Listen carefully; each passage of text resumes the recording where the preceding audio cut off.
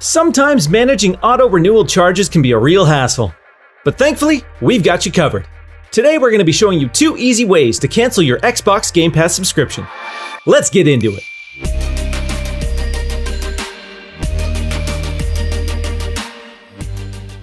First off, we'll show you a very convenient method that can be accessed straight from your Xbox One console.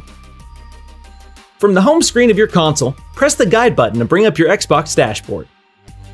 Once the dashboard is open, scroll over to the System tab and select Settings. In the Settings app, navigate down to Account and select the Subscriptions icon.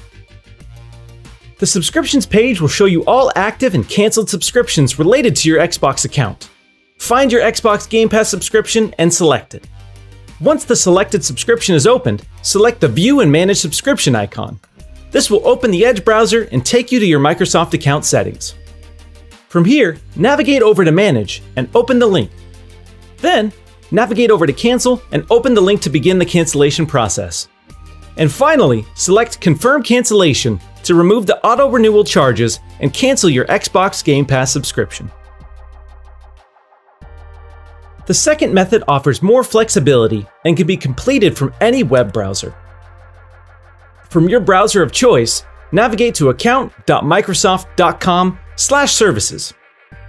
Then, sign into your Microsoft account if you haven't already done so. Find the Xbox Game Pass subsection of this page and click Manage. From here, click the Cancel link to begin the cancellation process.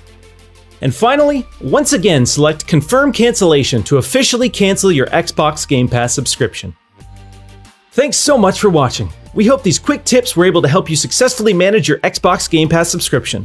For more Xbox and PC tips, tutorials, and previews, be sure to subscribe to our channel. We'll catch you in the next video.